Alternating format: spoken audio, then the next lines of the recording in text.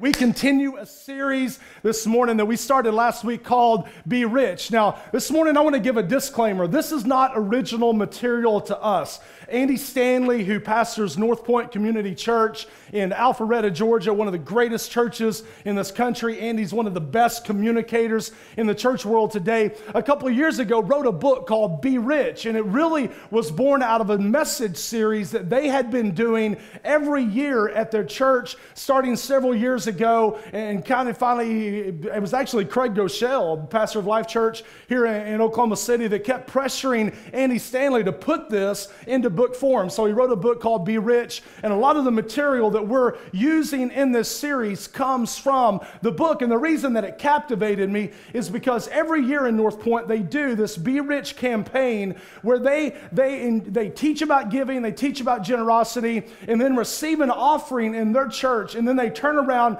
and use every dollar that comes in through their Be Rich campaign, and they pour it right back into their community. And this last year in 2014, in November 2014, North Point Community Church received $5 million from their church people, and then turned around and poured every dollar of that right back into their community. Now this morning, that's the kind of church that we want to be.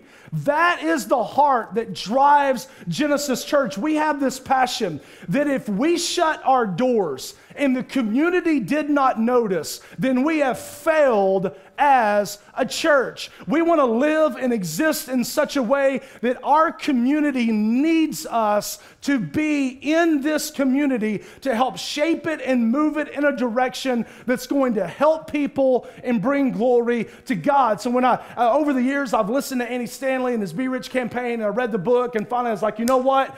We're going to take this and we're moving somewhere. We were so passionate about this Sunday that I was like, if we're snowed out, then I'm going to be here and Ryan's going to be here with his video camera, and I'm going to preach to a camera so we can post this on the internet, because we believe this series is so important, because we're going somewhere with this, and we're going to let you in on that a little bit more next week. But now that we have a captive audience this week, let's track along of what we're going to talk about today. Next week, we looked at this idea, we celebrated the idea that we're rich.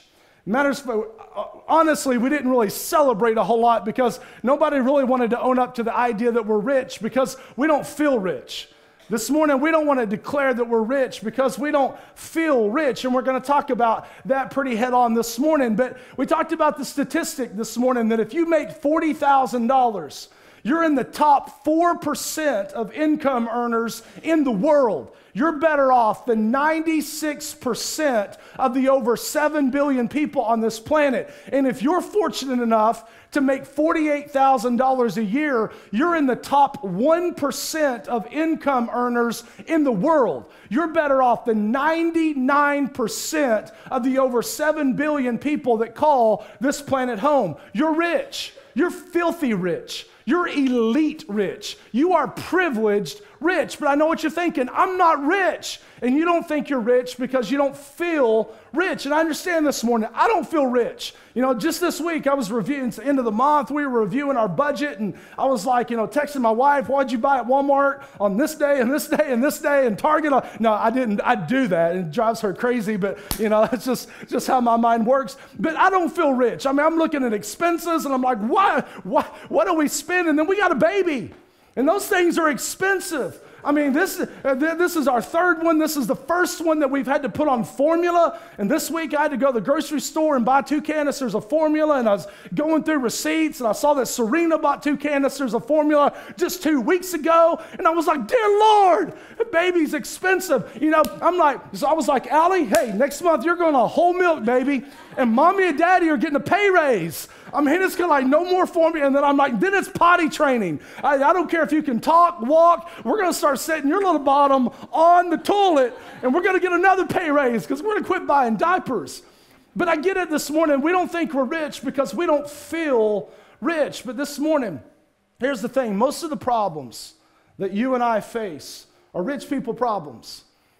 Most of the problems that we face revolve around what to do with the things that we want and not the things that we need. The vast majority of our money problems today don't revolve around providing and acquiring things that we need. They revolve around acquiring the things that we want. And that simple truth is what sets us apart from the vast majority of the world. That simple truth is what makes you and I rich. And this morning, even if you're not rich, maybe you're like, I don't make $40,000, and I definitely don't make $48,000 a year. You still must admit that you're blessed because you've been born into the richest times of the richest country on this planet with more possibilities and potential to become rich than anybody else in the world. This morning, you and I are rich. And this morning, we have rich people problems. You know, for the vast majority of the world, it's really easy to figure out what to do with their resources. They go work all day so that they can eat. I mean, it's simply slave labor, 12, 14, 16 hours a day, just so they have some rice or beans or something to put on the table for their family. You and I, we go work all day, and then we come home and we face the decision. Do I want to cook? Do I want to pick up dinner on the way home? Or do we want to go somewhere and pay somebody else to fix us dinner? It's rich people problems. Rich people do all kinds of crazy things. Maybe you've heard of some of this. Rich people have been known to take a perfectly good iPhone to a store and stand in line for hours, and while they'll wait, they'll even talk, text, and play games on their phone while they wait to pay money so that they can take home a different perfectly good iPhone. Crazy. Rich people problems. Rich people have been known to drive a perfectly good car to a car store and pay somebody money so that they can drive a different perfectly good car home. Crazy. Rich people have been known to take a perfectly good refrigerator, stove, microwave, and dishwasher out of their kitchen and throw it all away and replace it with a perfectly good refrigerator, stove, microwave, and dishwasher. Crazy. I know, rich people problems. Rich people have been known to walk into the room that they keep their clothes in and fret and stress about the fact that they don't have anything to wear. And it will bother them so much that they will go to a store full of clothes and buy new clothes and take those clothes home. I'm not talking about just women. Hold on, brother. And they will take those new clothes back to their room full of clothes, and then 2 months later, they will walk back into the room full of clothes, and they will stress out over the fact they have nothing to wear. Crazy. I know, rich people problems. Now, I know nobody in this room can identify because we're not rich, and we would love to have some rich people problems. Think about it this way. This morning, I stopped at Starbucks. Any Starbucks fans in the room? Some of you are like, I'm not going to say a word because I don't know where you're going with this. You're catching on. This morning at Starbucks, I paid $5.15 for overpriced burnt coffee, right, Paul? So, you hush, woman. You have no room to speak of your Dr. Pepper addiction, so you be quiet. That's my wife in the back. For those that don't know, she is highly addicted. She has an addiction for seeking therapy and help for Dr. Pepper. She has a drinking problem. I'm just going to start saying that. I'm just going to start saying, this is my therapy. My wife has a drinking problem. It's non-intoxicating, but it is very expensive. Once a week, baby, not every day at Sonic. Even happy hour, it adds up. So that's even better. My wife has a drinking problem, and she always stops at happy hour. This is getting good. Let me write that down. All this is being recorded. That's good. So this morning at Starbucks, $5.15. I know some of you non-Starbucks people are like, that's retarded. And you're right, it is. But get this today. 40% of the world, approximately 2.6 billion people that live on our planet live on less than $2 a day. 40% of the people on this planet would have to work at least 2.5 days to afford a cup of coffee. 70% of the people on this planet, over 5.15 billion people, live on less than $10 a day. People that would have to work for 2 days to be able to afford a cup of coffee at Starbucks. Rich people problems. Rich people problems. This morning, we are a blessed people. We are a blessed people, and we have to ask the question, have we been blessed for our sake or for something more? We have to ask the question, have we been blessed for our sake or for something more? Last week we looked at this scripture found in 1 Timothy. Paul was writing instruction to a young leader in the church named Timothy. And he told Timothy, he said, look, you're going to have people in your congregation that are blessed. You're going to have people in your congregation that are rich. And you need to teach them how to be good at being rich. So we looked in 1 Timothy chapter 6, verse 17. It says, command those who are rich in this present world not to be arrogant, nor to put their hope in wealth, which is so uncertain, but to put their hope in God, who richly provides us with everything for our enjoyment. And then verse 18 is the kicker. Command them to do good. This is how to be good at being rich. Command them to do good, to be rich in good deeds, and to be generous and willing to share. In this way, they will lay up treasure for themselves as a firm foundation for the coming age, so that they may take hold of that which is truly life. Paul told Timothy, he said, look, you've got to teach the rich people in your congregation. And look, I realize today, some of you don't think you're rich, but just in case you ever find yourself in the position of calling yourself rich, we want to learn how to be good at being rich. And Paul says, look, Timothy, there's two areas of wrong thinking. There's two attitudes that work against us ever being good at being rich. And it's this,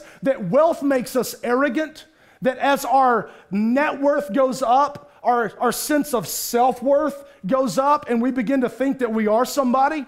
Because we have more money than others, we begin to think that we're better than other people, that because we have nicer stuff or a nicer car or a bigger house, we begin to view ourselves as a little smarter, a little better looking, a little better than those other people, that money makes us arrogant. And not only that, but money has its own sense of gravitational pull. That when we have wealth, when we have means and ability, we have a tendency that our hope begins to migrate, and we begin to put our hope in our riches rather than our hope in God.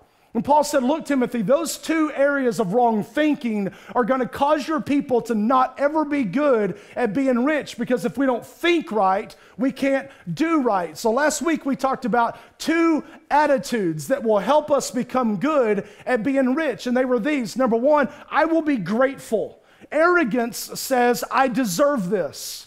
But gratefulness, gratitude says, no, I don't deserve this, but I'm incredibly grateful. I'm incredibly thankful that I do have what I have. And an attitude of gratitude will keep us from ever becoming arrogant, no matter how much wealth or riches that we ever accumulate. And the second one is this, is that I will lead with generosity. That instead of letting my hope migrate to the uncertainty of riches, I'm going to lead the way in generosity, because Jesus said, my heart will be where my treasure is. So I'm going to move my treasure toward that which God values, so that my heart will follow and my values will be aligned with what God values. Basically, the key is this. The key to being good at being rich is being able to possess money without money possessing us. If we're going to be good at being rich, we've got to be able to possess money without money being able to possess us. And this morning, we're going to look at a parable found in the Gospel of Luke, chapter 12. Luke is one of the Gospels, Matthew, Mark, Luke, and John, which tell the story and the life of Jesus. So if you want to turn with us this morning to the Gospel of Luke, chapter 12, we're going to look at a story that Jesus told that teaches us how to possess money without money possessing us. And this morning, if you don't have a Bible or an electronic device with a Bible app, we'll put the words on the screen so you can follow along with us this morning. We're going to pick up in verse 13, and this whole story begins with a conversation that verse 13 says, someone in the crowd said to Jesus, "Teacher, tell my brother to divide the inheritance with me." So the conversation is about money here. He's got a brother that obviously their parents have died. They come into an inheritance. One brother's trying to hang on to it, is trying to not share with the other brother. And he's coming to Jesus saying, hey, you need to be the mediator. You need to work this out for us. And Jesus replied, man, who appointed me as judge or arbiter between you? That's not my role. That's not for me to say who needs to take what. But in that context, Jesus says this. Jesus said to them, watch out. Be on your guard against all kinds of greed. For a man's life does not consist in the abundance of his possessions. And then Jesus tells a story. But this morning we need to understand the context of the story is greed. Is this desire to have what we do not possess, and also the idea, the warning that life does not consist in the abundance of our possessions, that no matter how much wealth, how much riches we're able to accumulate, although they may be able to produce joy and happiness and opportunity. I mean, think about it. If you have a boat and you go to the lake for the weekend, you're going to have fun. If you have a boat and you go to the lake, you need to invite me next time you go to the lake, and then we can have fun and bring glory to God together through a shared fun experience. But Jesus warns against the idea that money, riches, and possessions can give us fulfillment or satisfaction. Sure, they can bring us happiness, they can provide us opportunities to do things that we enjoy, but they can never satisfy the soul. So it's in this context that Jesus tells this parable. He says, the ground of a certain rich man. So here we have a man who already has plenty, who's already arrived at a place that Jesus describes it as wealth, as riches. The ground of a certain rich man produced a good crop. And he thought to himself, what shall I do? I have no place to store my crops. So here we find a man who already has enough to meet all of his needs, has come into more money, more wealth, more possessions. Maybe for some of us in a modern context, it's the tax return that turned out to be bigger than what we expected. For maybe somebody in sales, it's just a really incredible month, really incredible quarter, and our bonus check, our commission check was bigger than what it's ever been. Maybe we work at a company that just had a banner year and everybody gets stock incentives or some kind of bonuses or some sort. Whatever it is for you, somebody that already had enough has come into more. And at some point, we all have to ask the question, how much is enough? How much is enough? How much house is enough? How big of a payment do I want to pay for a car that essentially just drives me back and forth to work? How much is enough? Do I really need the upgrade if the one I already have works just fine? Sure, my iPhone 5 is a whole lot slower than what I would like it to be, but do I really need the iPhone Plus? At some point, we all have to ask the questions, how much is enough? Because here's a man who already has enough to meet all of his needs, who already has excess, who already has extra, and now he's coming to more. So he's asking the question, what shall I do? I don't have room for all this. How am I going to spend this? What am I going to buy? What am I going to inquire? Where am I going to invest this? What am I going to do with our extra? Because the truth for probably everybody in this room today is that we don't ever find ourselves in a position of lack concerning our needs. And let me just add this today. If you do find yourself in that position where you're unable to provide legitimate needs for your family, please let us know. Please let us know. We will not let children go to bed hungry in this church. If you are incapable of providing for the needs of your family, please do not hide yourself in shame or fear. Please speak up and let us know so that we can help. But for the vast majority of us today, we don't ever struggle to provide needs. We struggle to acquire wants. And here's the thing today, there's not just a clear-cut line between needs and wants. Because sometimes our needs are satisfied, we just want a little better. You know, at the end of the day, you can live on ramen noodles for a while. I mean, you may not live long, but you can live on them. and your needs can be provided. We would just like a little better for our needs to be satisfied. But there's no clear-cut line where you cross over from need to want. And there's no clear-cut line from where you cross over from want into excess as either. That's a question we all have to assess for ourselves. How much is enough? And what we need to understand today is appetites grow. There will always be something more. There will always be something better, bigger, newer, shinier, with more bells and whistles. There will always be the opportunity to reach up, to spend more, to continually strive for the next best thing, because appetites grow. Appetites grow. And if we don't settle the question, how much is enough, it will never be enough. Jesus said, and then it says, then he said, this is what I'll do. I've got so much, I'll tear down my barns and I'll build bigger ones. And there I will store all my grain and all my goods. And I'll say to myself, you have plenty of good things laid up for many years. Take life easy, eat, drink, and be merry. What did Paul say to Timothy? That wealthy people, that rich people have a tendency to put their hope in their riches. And this is exactly what we see playing out. I will say to myself, I have plenty of good laid up for years to come. I am secure. I am set. Look at all that I have. I'm just going to rest. I'm going to take it easy. I've got it made. But God said to him, you fool, this very night your life will be demanded from you. Then who will get what you have prepared for yourself? This is how it will be with anyone who stores up things for himself but is not rich toward God. Now listen, this is not saying that if you get a big raise, God's going to kill you. This is not saying that if you get a big tax return, God's going to smite you.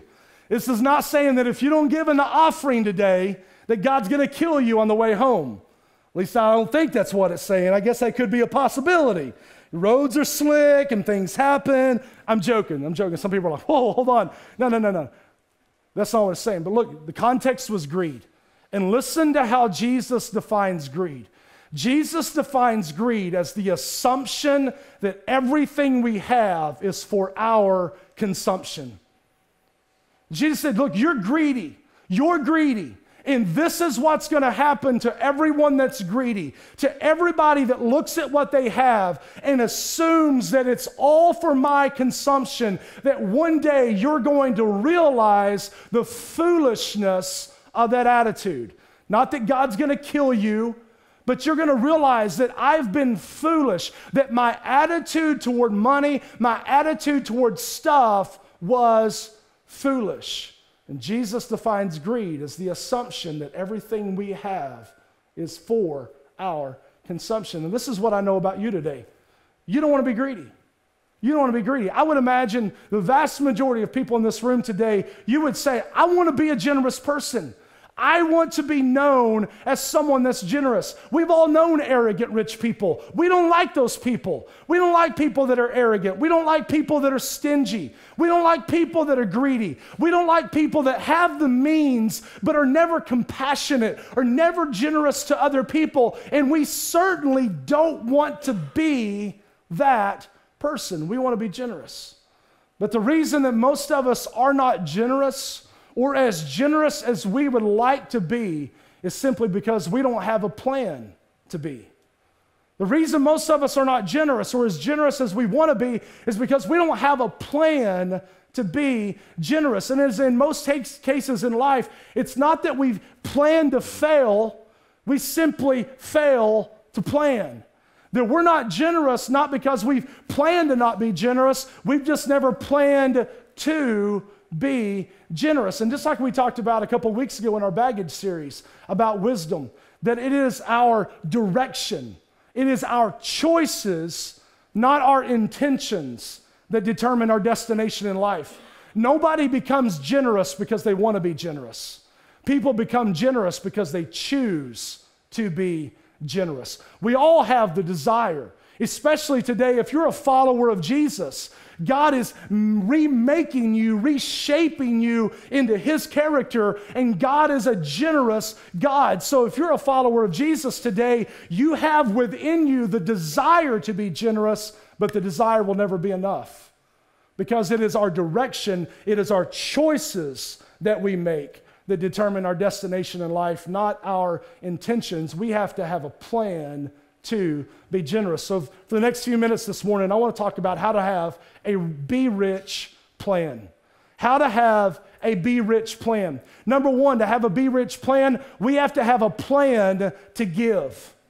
We have to have a plan to give. And that's the first step, because we've got to lead in generosity. And we're going to talk a little in more detail about this next week. But you can argue the tithe. You know, if you're a church person, you've heard the word tithe, and a tithe means 10%. We can argue the theology of the tithe and percentages all day. But the one thing we cannot argue about giving is the principle of first. Is the principle of first.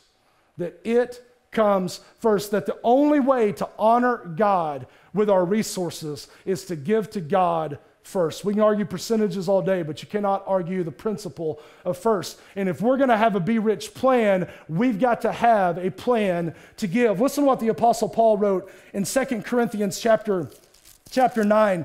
To kind of set the stage, the Apostle Paul had passed through the church at Corinth and had let them know of a need that existed with the churches in another region. There was another region, the region of Macedonia, Laodicea. That area was going through an extreme famine. They were extremely poor, and Paul had traveled from region to region, church to church, trying to raise support for the opportunity to meet this need. And the people of Corinth had said, hey, we're in. We're going to be a part of that. We're going to do something about that. So the Apostle Paul writes back to them saying, hey, I'm about to pass back through, and I want to remind you of the commitment that you made to pitch in, to be generous, to help those that are in need. And in chapter 9 and verse 6, we pick up on what he's writing.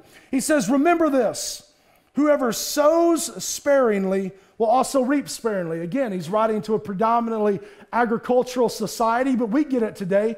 If we were to take seed and go out to a field, it's very logical that if we scatter just a little bit of seed, we're only going to get a little bit of a harvest. Only a little bit of produce or stuff is going to grow up. But if we scatter a whole lot of seed, then more than likely we're going to be in line for a bigger harvest. Whoever sows sparingly will also reap sparingly. Whoever sows generously will also reap generously. Each man should give what he's decided in his heart to give. We need to have a plan to give. Everyone should give what they have planned to give. Not reluctantly. You know, I've been in my church my whole life. I've seen those people, offering plate passes by, and it's like, you know, the usher, I was like, put them in an arm bar and, you know, pry the check or the offering envelope from their hand and put it in the offering plate. Or, you know, the people that are like, hey, can I make change? You know, can I put a 5 in and get 4 ones out, you know? Not reluctantly or under compulsion. And can I just say this today. There's a lot of churches that they make people give under compulsion. They put a lot of pressure on people to give. That's not biblical. There's one particular church channel that you can turn to and see 24 hours a day examples of that. I'm going to get in trouble this morning, but all kinds of pressure to give. Paul says, no. God loves a cheerful giver. And if you give with a reluctant heart, God's not going to honor that. God's not going to bless that. You need to give what you've planned to give, not under compulsion, not become some preacher, somebody go on stage and manipulate it into giving. And that will never happen here.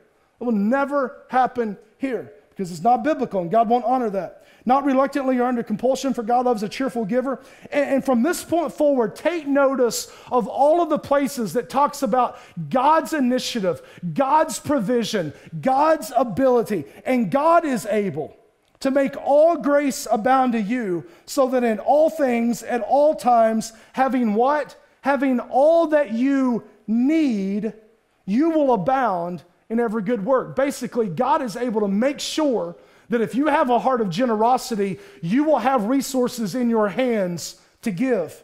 As it is written, he has scattered abroad his gifts to the poor, his righteousness endures forever. Now look at verses 10 and 11. Now he who supplies, who's he referring? It's referring to God. Who's going to supply it? God. We want to be generous. Who's going to supply our ability to be generous? God, not us, because it all belongs to him. It all belongs to him. It's not mine anyway. Now, he who supplies seed to the sower and bread for food, not only is God going to provide your ability to give, he's also going to provide for your needs.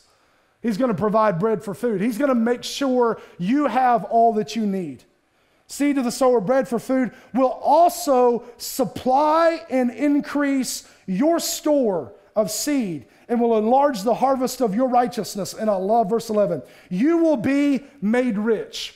You're going to be made rich. You're going to be made rich by who? By God. You're going to be made rich, but look at this, in every way so that. You're going to be blessed so that. You're going to be made rich so that. Your blessing has a greater purpose than your own needs, wants, and desires. You're going to be made rich so that you can be generous. We are blessed to be a blessing.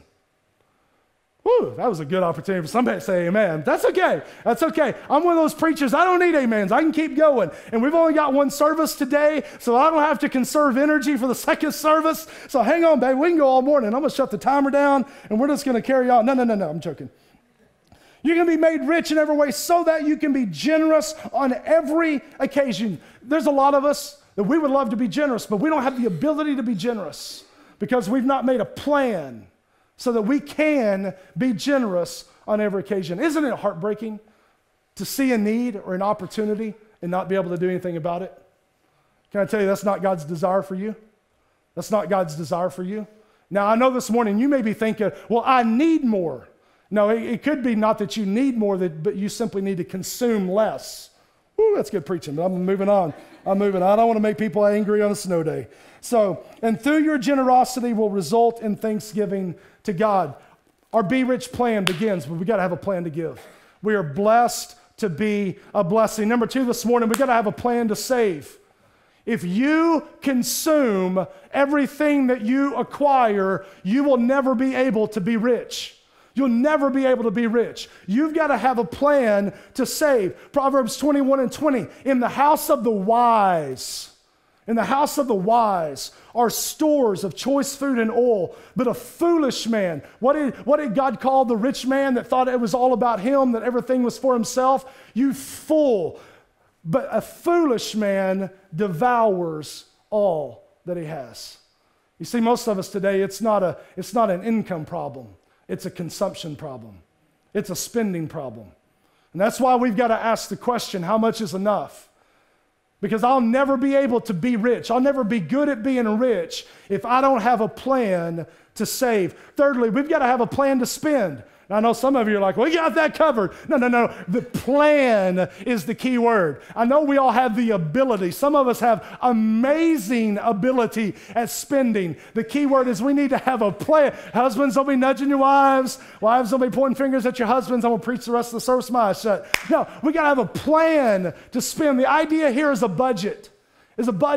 I know that's like a cuss word for so many people, but a budget is simply telling your money where to go, rather than wondering where it went. Anybody ever look at their bank account and you're like, oh, where did it go? I just got paid. And it's like, whoa. You look at it and it's red. And you're like, oh, Jesus. And if you didn't have a plan to spend, there may not be any black to cover that red. And then you find yourselves in a whole lot of trouble. Well, we got to have a plan to spend. We got to have a budget. I love this verse, and we got to explain it a little bit. Proverbs 27:23, be diligent to know the state of your flocks. Know where your sheep are. So I'm like, I don't have any sheep. No, we're getting there. Know the state of your flocks and attend to your herds. Again, this was written to a very agricultural-based society, and their money, their wealth, their resources wasn't at First United Bank of whatever. It was in the sheep pen, or it was in the cattle pen. And it would be foolish for any farmer to not know where his cattle are, where his sheep are, how many he has.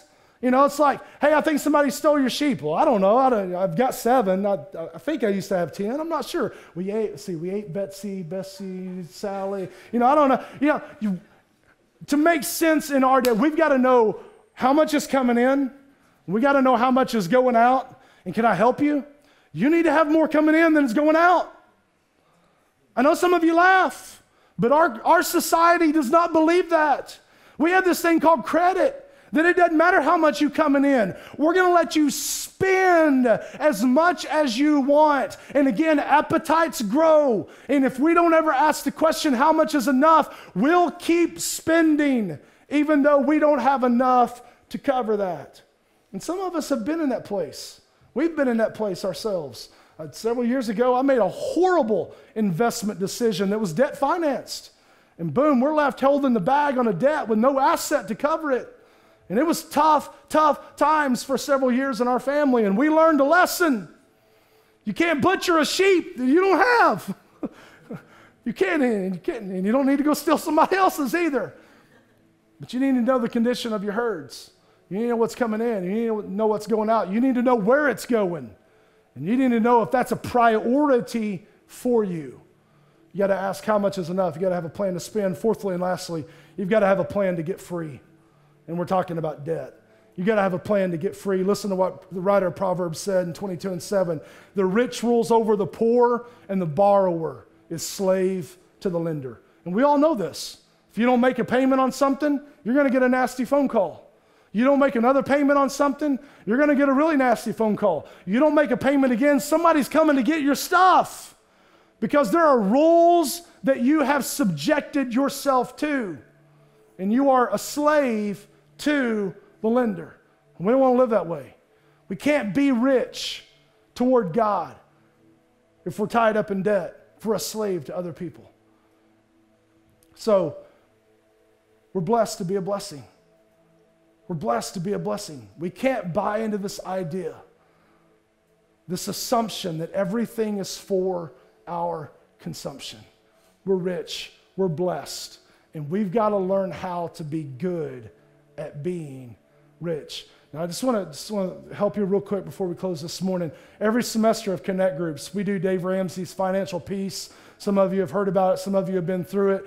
We're committed to helping you win with money here at Genesis because we know the life-giving value of being generous, the value to you to be able to be generous, and the life-giving value for those that we are generous toward. We want to help you develop a Be Rich plan. We want to help you be good at being rich so you can reap the benefits of being generous, of living in generosity. So every semester, as a matter of fact, John, would you stand real quick? They've already started the semester. We'll find a way to let you jump in. If you have questions, you can see John after service. We want to help you live. Because what did Paul say? I don't have time to go back this morning.